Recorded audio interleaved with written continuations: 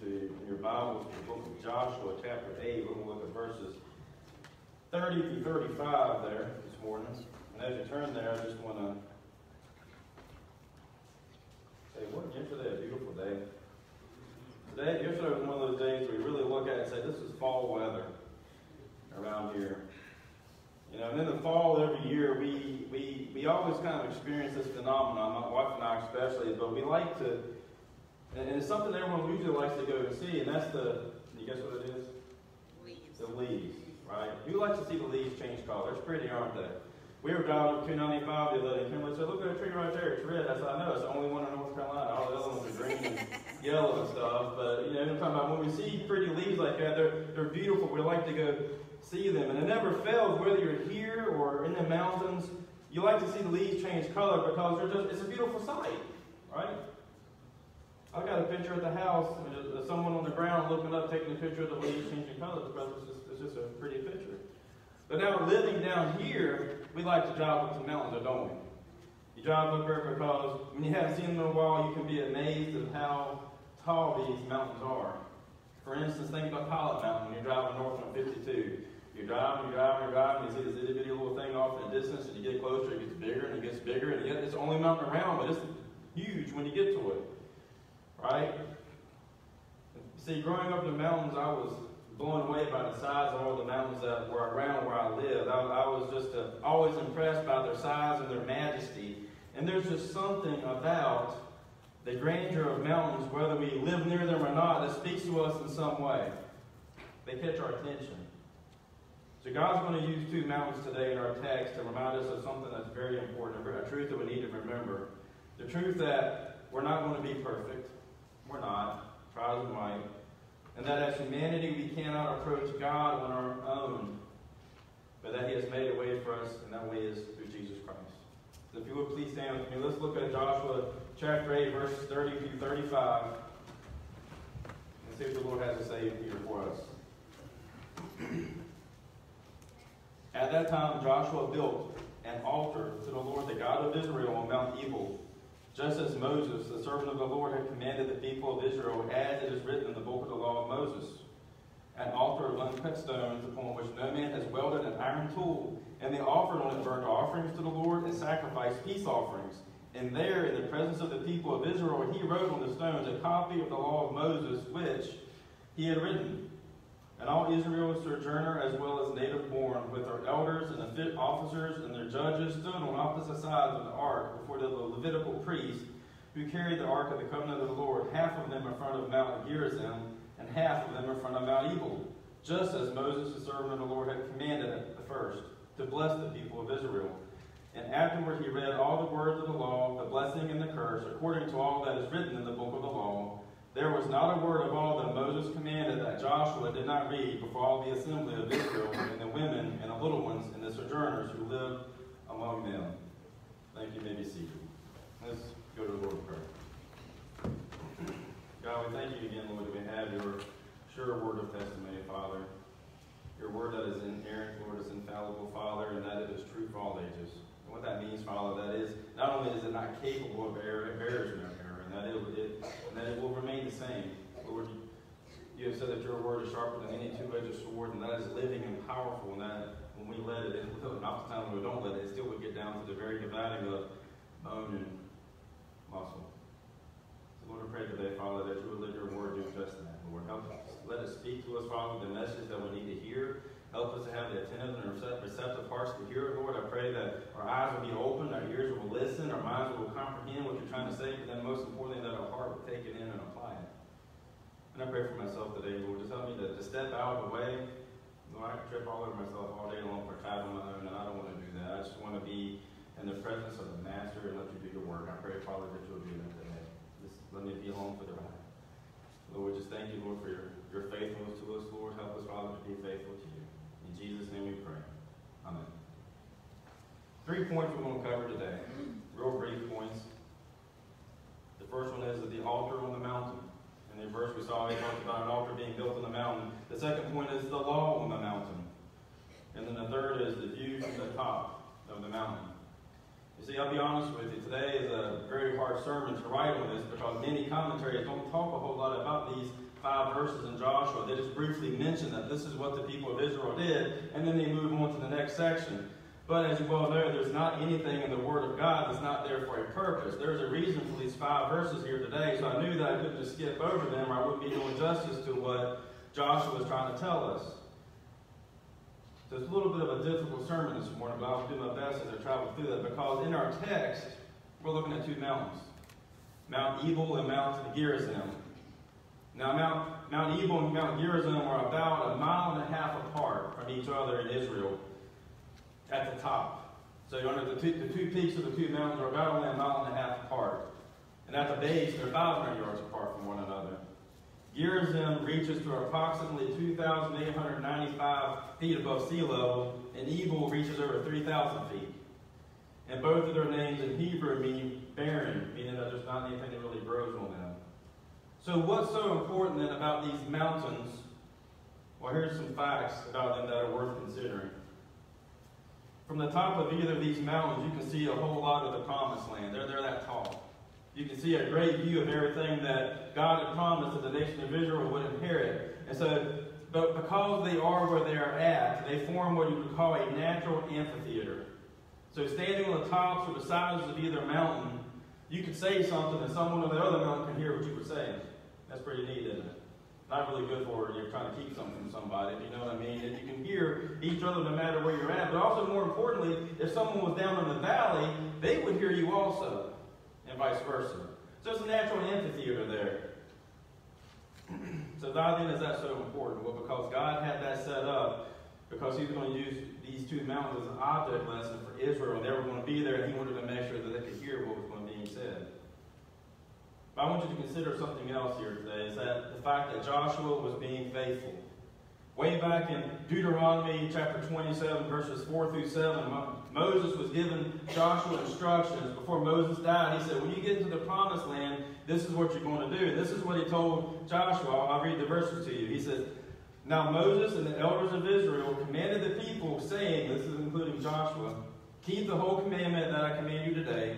And on the day that you cross over the Jordan to the land that the Lord your God has given you, you shall set up large stones and plaster them with plaster, and you shall write on them all the words of this law when you cross over to enter the land that the Lord your God is giving you, a land flowing with milk and honey, as the Lord, the God of your father, has promised you. And when you have crossed over the Jordan, you shall set up these stones concerning which I command you today on what? Guess what? On Mount Ebal. And you shall plaster them with plaster, and there you shall build an altar to the Lord your God, an altar of stones.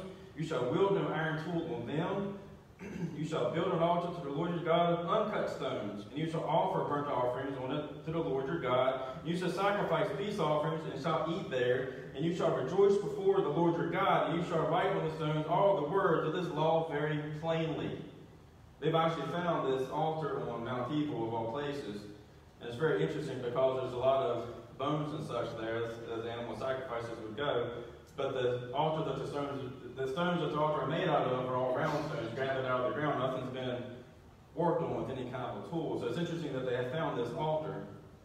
So Joshua and the people, after defeating Ai, as we talked about a few weeks back, they kept on their trek northward. They kept going further into the promised land, and they came upon these 2 mountains. So Joshua, he separated half of the people to be on Mount Gerizim and the other half on Mount Ebal, and they stood there in the presence of the ark that was carried by the priests. We saw that in our text for today. And if you go further in the passage in Deuteronomy, you see where the people would declare the blessings of obedience on Mount Gerizim. Those half of the people that are on Mount Gerizim will talk about the blessings of obeying the law. And that the people who were on Mount Ebal would declare the curse of disobedience while they were on Mount Ebal.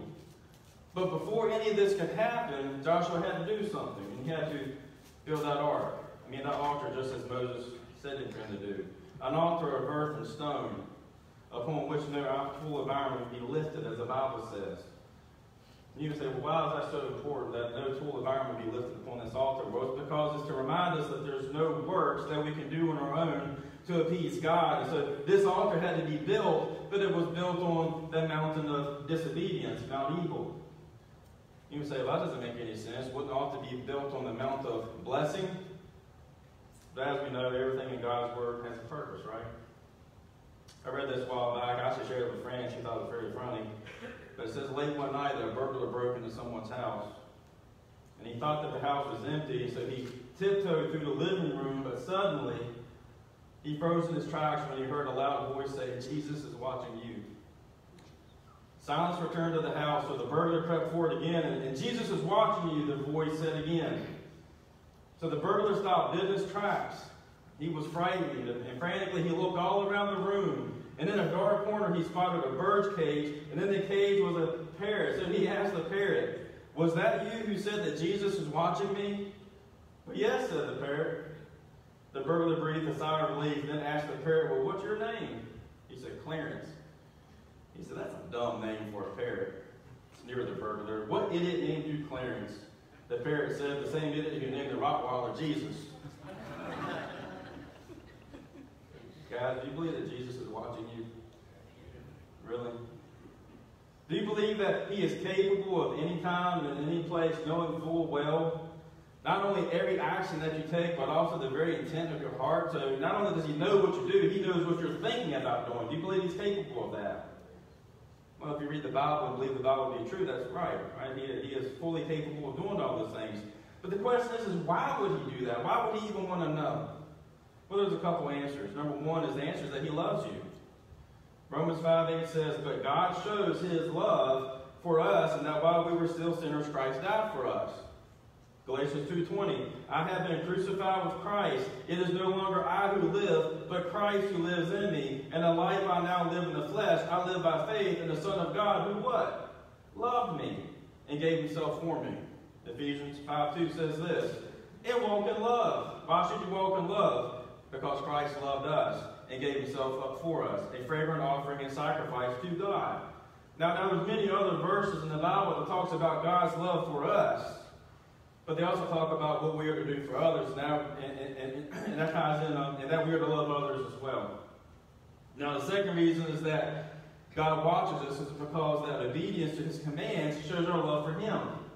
Exodus 19:5, "Now if you obey me and keep my covenant, then out of all the nations you will be my treasured possession, although the whole earth is mine." Luke 11:28, "Blessed rather are those who hear the word of God and obey it." John 14:15, Jesus says this, "If you love me," what's the rest of that verse say? "Keep my commandments," right? God watches over us because he loves us, and his desire is that we all become more like Jesus. But here's the truth. We can't do that on our own, can we?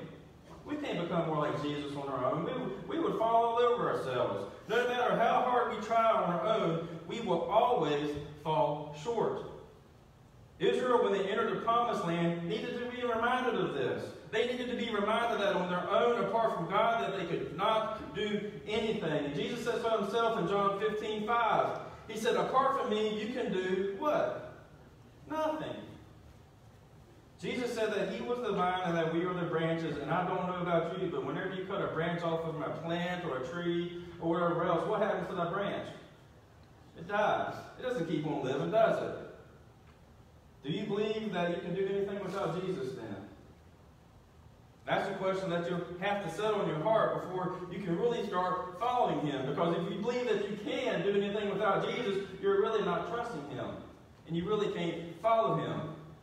And it's also the reason that this altar was built on a mountain where the nation of Israel would read out of the curses found in the law for disobedience. This altar would remind them that even though they had sinned, because they were not perfect, like I said before, we can't do it on our own, and neither are we, that there is always a way back to Jesus. Point number 2, the law on the mountain.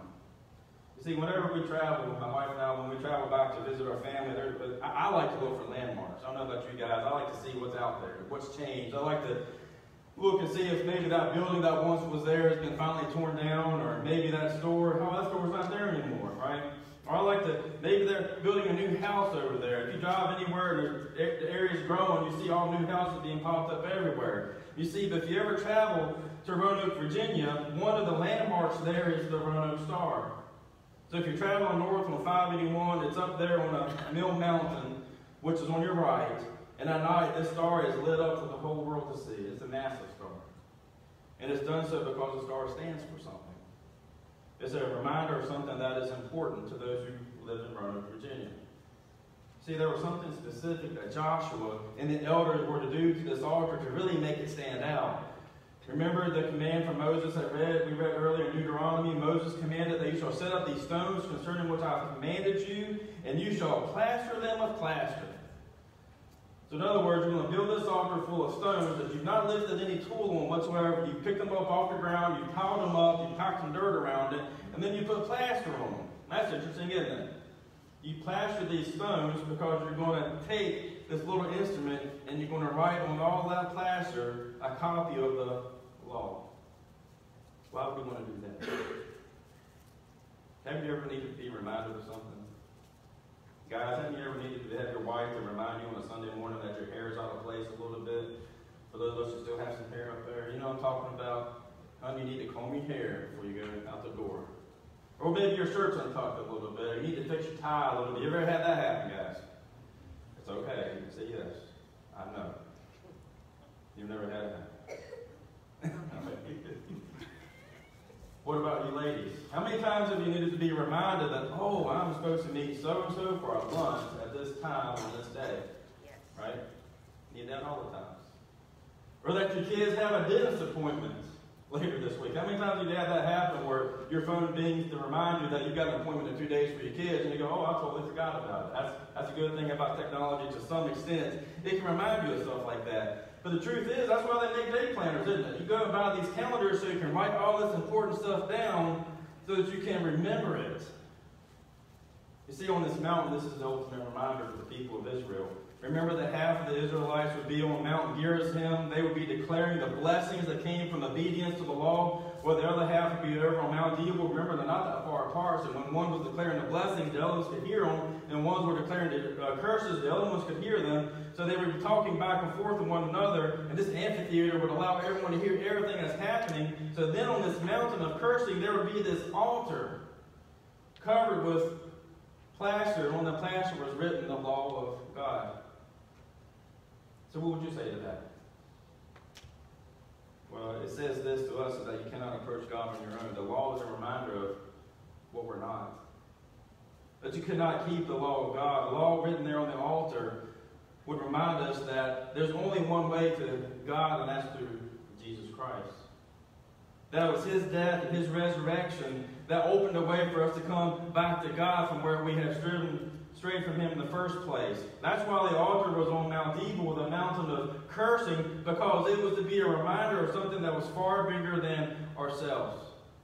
That's God. But you got to understand this, you got to consider who Abraham was. Anyone remember Abraham? The good old patriarch from the Bible. If you've ever been in Sunday school, I'm sure you've heard something about Abraham. Good old Abraham, the man who, when God told him to offer up Isaac as a sacrifice to God, Abraham did not hesitate. The Bible says that he got up the next morning and he went on his way with his only son to do just that. And remember the story and all that transpired where Abraham had his knife raised up high. He was ready to strike down Isaac, his son, and the angel of the Lord stopped him. And the angel of the Lord said this to Abraham in Genesis 22:16. He said, "By myself I have sworn, declares the Lord, because you have done this and have not withheld your son, your only son, that I will surely bless you and I will surely multiply your offspring as the stars of heaven and as the sand that is on the seashore. And your offspring shall possess the gate of his enemies, and in your offspring shall all the nations of the earth be blessed, because you have obeyed my voice." That's what we call an unconditional promise. You know what an unconditional promise is? See, God looked at Abraham and said that because he was faithful and he was obedient, that He would not only bless him with children, but that they would be numerous and that they would eventually rule over their enemies. And this is the most important blessing that came through this, is that in your offspring shall all the nations of the earth be blessed. The only way that all the nations of the earth could be blessed through Israel was through Jesus Christ. Jesus is that unconditional promise. It's a promise that's given that has no conditions to it, because you can't meet those conditions. And Jesus' love for us is the unconditional promise, because Jesus loves us with an everlasting love. It's a love that never goes away. But just as there are unconditional promises in the Bible, there's also conditional promises. What's a conditional promise? Well, a conditional promise is something that you can get when you meet the conditions for it. It's a promise that will only be fulfilled when certain conditions are met. God promises in His Word that He will never leave us nor forsake us. That's an unconditional promise. But yet what happens when we sin? Well, God doesn't really leave us, but He draws far enough away that we recognize that something's missing. We know that there is something missing in our lives. And so for the nation of Israel, God promised that He would not entirely turn away from them. That was unconditional. Yet the kind of lives that they lived in the promised land would depend on the extent in which they lived in light of God's promises, God's commands. So if they wanted to receive the blessings of God in their lives, they had to meet the requirements for those conditional promises. God said, you're my people, I'm going to watch over you forever. But how good your life is going to be is dependent on how well you live your life. That's what an unconditional and conditional promise is about. See, that kind of reminds us of today, though, when we think about it. Just look around you at the state the world is in. If you tell me that it's fine and dandy, if I asked you, say, what do you think about the world? You say, oh, I think it's great. I would say, have you ever watched the news? Have you read the newspaper lately? Are you both blind and deaf? Because the world in which we live is in perpetual chaos. And no, I don't mean just politically either. We live in a world where each one does what they think is right, where the love of their fellow man and neighbor has waxed cold. And the God who was once alive and vibrant, well, He's just really just a figment of your imagination, so why didn't you listen to Him anyway? Or worse yet, He never really cared about you in the first place, so why just do what you want? When was the last time you saw your child with a fork about to poke it into an electrical socket? You said, that's fine, Johnny, do it anyway. Do what you want. Would you do that? I know that's kind of an exaggeration, but you understand, right? If you had said that, things wouldn't have ended well, would it? Little Johnny's hair would have been standing on end. He likely wouldn't have had any left, so he wouldn't be worried about it growing up if his hair was out of place. Yet that is the voice we hear in our culture today, a voice that says, go ahead and do what you want, because who cares? We should all care, shouldn't we? Because when sin is present, the conditional promises of God are not met and the blessings stop. So I remember one time when I was working up at the seminary as an electrician, and we responded to this house that had an electrical outage. And so when we were there, we traced the problem from a breaker that had tripped to this one particular bedroom. And so while we were in this bedroom, we noticed, first of all, it was a child's bedroom. And so it was messy beyond belief. You know what I'm talking about? Stuff was laying everywhere. And so we had to go around and check all the electrical outlets, and we checked them all to make sure nothing was wrong with any of them, but we had one left to check. And it was behind the dresser. So when we pulled the dresser out from the wall, we immediately saw what the problem was. And do you know what it was? You won't believe it, I'll tell you.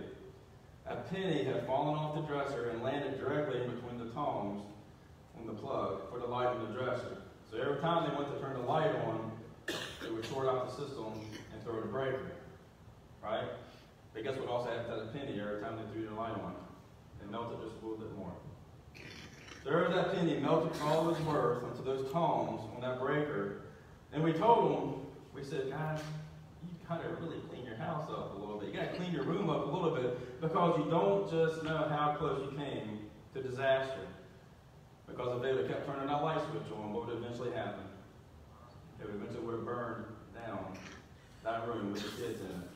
Or worse, the house, or the apartment and all that.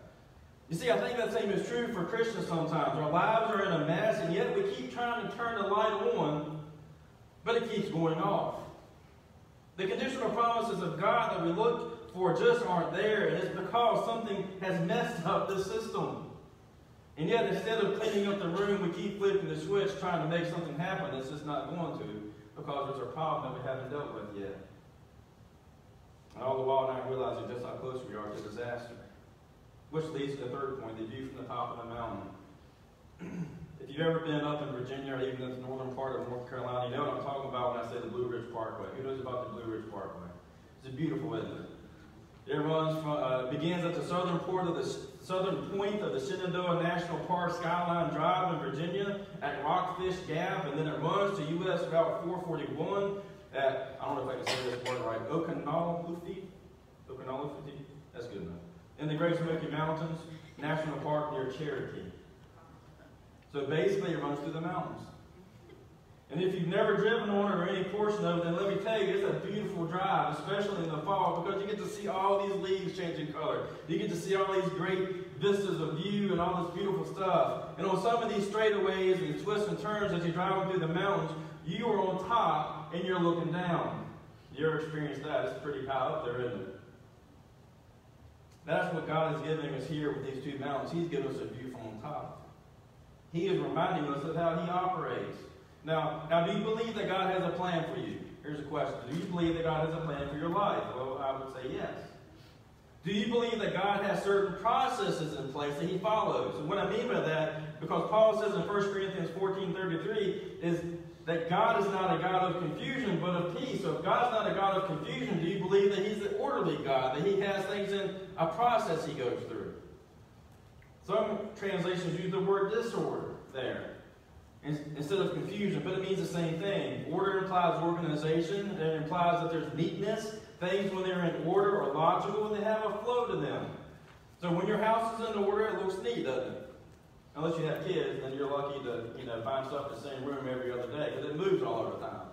Now, we always find stuff somewhere else where it doesn't need to be. But when you know what I mean, when you do your best to clean your house up, it looks neat. And when you look outside on a bright sunny day, it's peaceful outside, right? Maybe some butterflies are flying by out your window, or maybe the wind is rustling through the leaves, causing them to fall, and they kind of blanket your yard in a cascade of colors in the fall of the year. You say, man, that's beautiful. Or maybe you drive by Doug's house, Doug Richardson's house more specifically, and he's outside mowing the yard. Then you know when all that is happening, things are in order, right? Things are well with the world.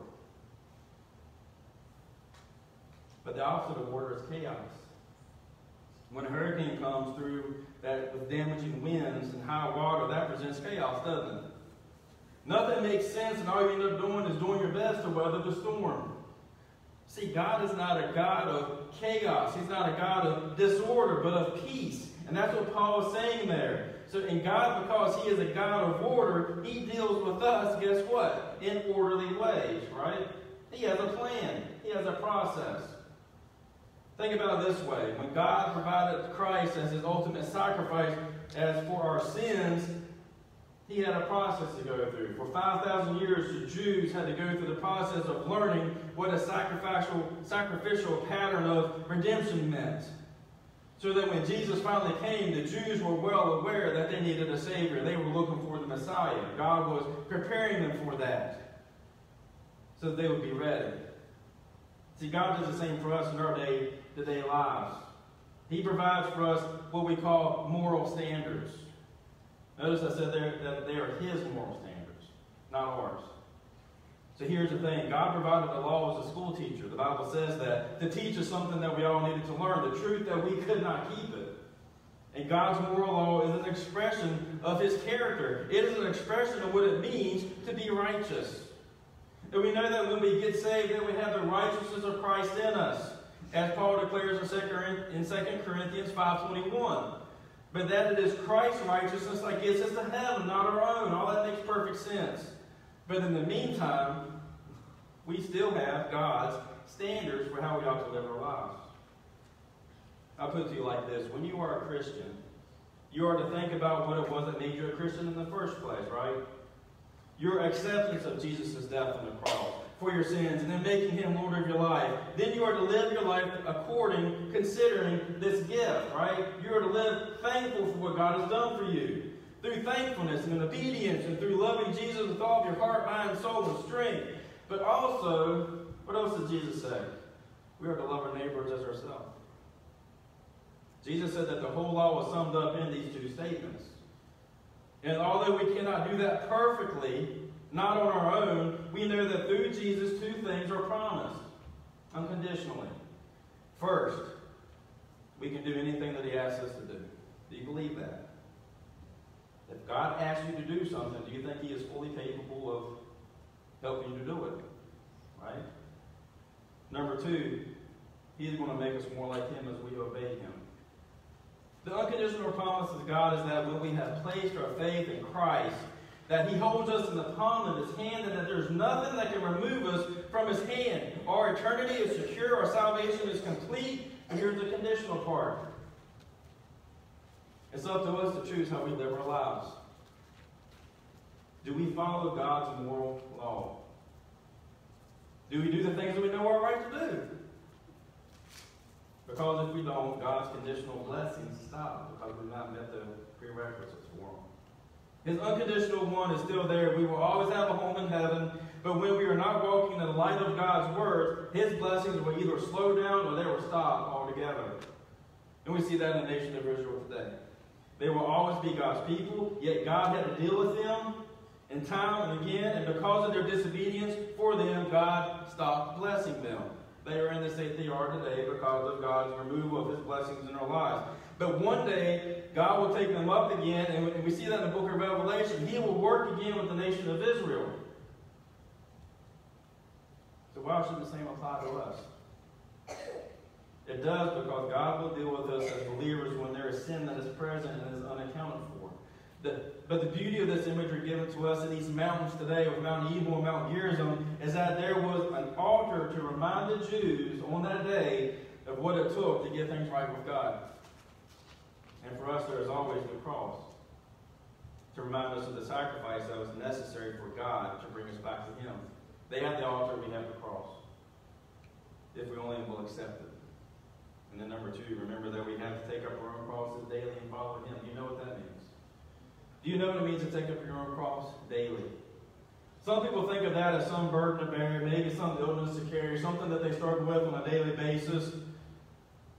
But what did the cross mean in Jesus' day? Was it something pretty to hang on the wall? No, in Jesus' day, the cross was a symbol of death. So the more accurate picture then is that just as Jesus gave his life for you, you are to take up your cross and follow him, meaning what? It's a picture of your death. Daily to yourself. And Jesus says you are to follow me. It's called absolute surrender. It is something we are all called to do every day. And when we do, we will be blessed beyond measure. That's what the Bible says. So as I close out with this illustration, this is something that I found. I hope it works well for you this morning. It's called the stress test. You ready? This is good, I promise you. I'm not exactly sure how it works, but this is amazingly accurate.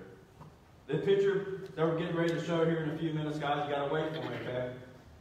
Is 2 identical dolphins jumping out of the water. Who likes to see dolphins? They're beautiful, aren't they? 2 identical dolphins jumping out of the water. And this test was used in a case study on stress levels at Johns Hopkins University. So you know it's got to be good, right?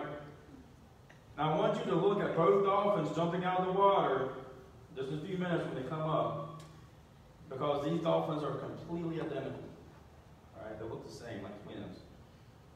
A closely monitored scientific study of this test revealed that in spite of the fact that the dolphins are identical, guess what? That people under stress would find differences in these 2 dolphins. So what that means is if you're suffering stress, you're not going to see them as being the same, right? And the more differences that a person finds between the dolphins, the more stress that person is experiencing. So you follow me, see how this test works? Are you ready for the picture? All right, guys, show them the picture.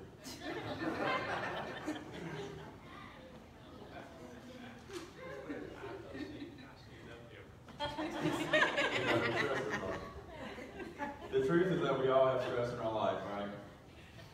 On some days it's more than others, and that's just life. That's just the way life is. You run into traffic jams and all kinds of things. Those are stressful moments, but here is the thing.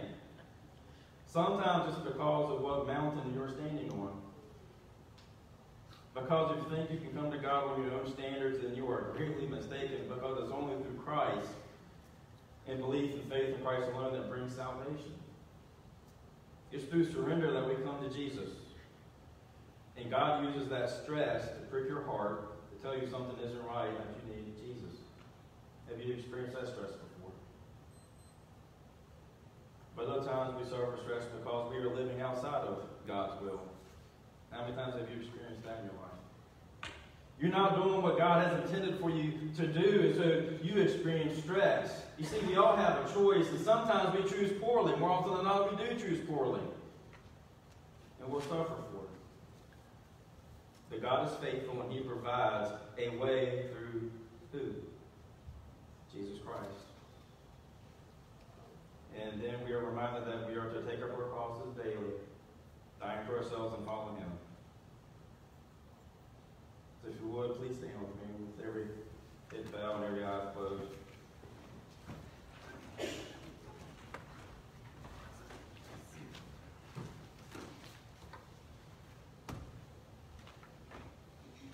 Just want to ask a couple of questions before the pianist comes to play. She's not coming quite yet, but she will in a minute. These are just between me and you and God. No one else is looking. The first question is, do you need Jesus? Is there someone here today that maybe God has pricked their heart and they say, I don't really have Jesus in my heart, but I want him? If you would raise your hand, I'd love to pray with you. Pray for you. Thank you. I pray for you. Second question is this, do you need to come back to him? That's a little bit more poignant in some senses. Do you need to come back to Jesus? Because here's the thing, it's real easy to get away from him, isn't it? It's real easy to get away from Jesus, to get so wrapped up in our own lives that we lose sight of this moral compass that God has given us, and before too long we end up feeling that we're lost, that we're just floating out in the ocean with nowhere to go. Because I know we've all felt that. So if God has revealed that to you here this morning, then I encourage you to lift your hand. I'd love to pray for you. Thank you. I pray for you. If no one else raises their hand, then I assume that everything is right between you and the Lord, because that's between you and him. What you do today is an answer for what you believe about him. More importantly, about yourself. So as Cindy plays on the piano there, it's our song of invitation. You can open your eyes, you can look up, you can sing the song if you want, but this is your time of invitation. This is the invitation portion of the service. It's up to you, because the altar is always open up front. If you want to come down and pray with you, I would love to share with you how you can know Jesus as your Lord and Savior without a doubt. Or how you can come back to him. So Cindy plays, and Fran's going to sing. I didn't know that part. So everybody go. Double buzz.